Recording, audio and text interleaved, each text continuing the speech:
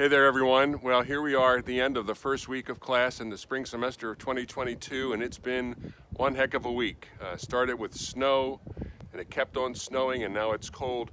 If you ever wonder who really runs a place like Notre Dame College, it's not me. It's these guys.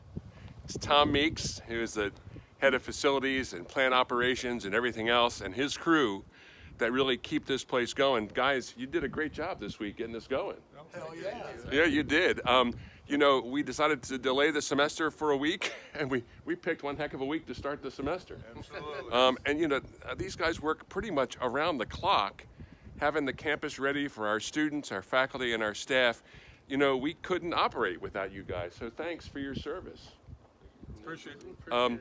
You know, Tom has been here for 43 years. I think he was found in a basket on the front step of the administration building, and they took the sisters took him in.